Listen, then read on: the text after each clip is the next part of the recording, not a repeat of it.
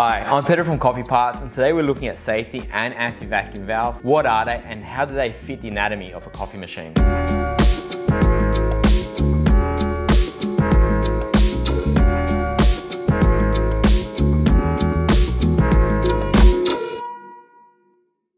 So safety valves and anti-vacuum valves, what are they? They're actually two very different products, but we're doing a video of them together because people tend to get them quite confused. And there is one exception. There's one machine that I know of, the Becerra, that actually has a combined safety and anti-vacuum valve, but in most cases they're two separate units. An anti-vacuum valve basically has a piston in it that goes up and down, and it allows the boiler to have air or oxygen in there.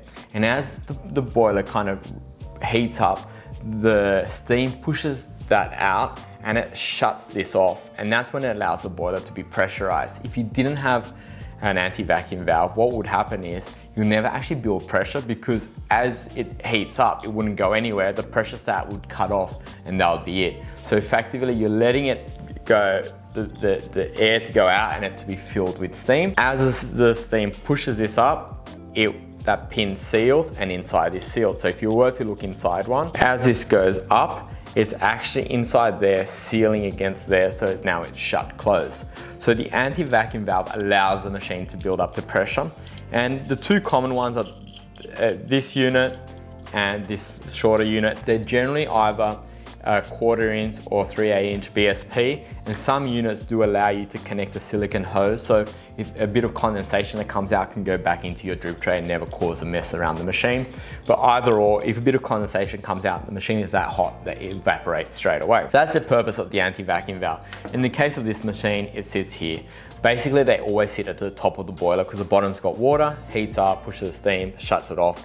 Boiler can now pressurize. Now the safety valve works a bit differently. The safety valve is there for what the word says, safety. So basically, as the machine gets to pressure, the anti-vacuum valve now closed, and the pressure stat in a heat exchange machine, or maybe the PID, is controlling the pressure. As it goes up, it cuts off the element, so the pressure goes down, turns back on the element, pressure goes back up.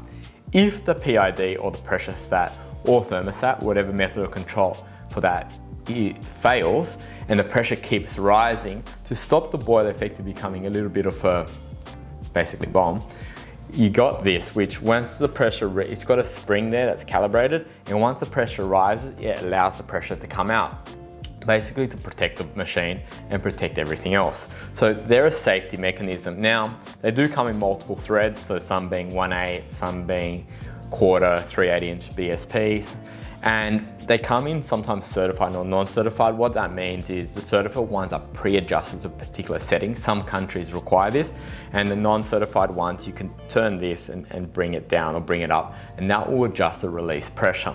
So if you were installing one of these, you should be a technician and you should know how to calibrate these, but effectively they also sit on top of a machine. So you've got your anti-vacuum and you've got your safety. How do you know that these need to be replaced? With the anti-vacuum, it's easy.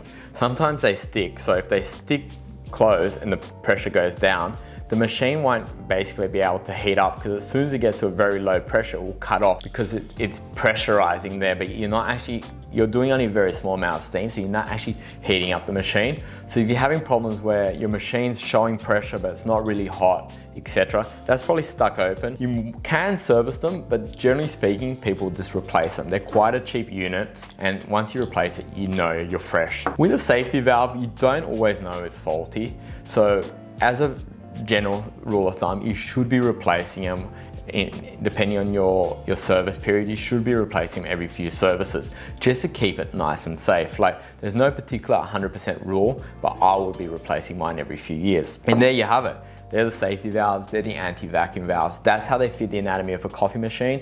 And if you've got any specific questions, hit us up in the comments below and we'll do our best to get an answer over to you guys.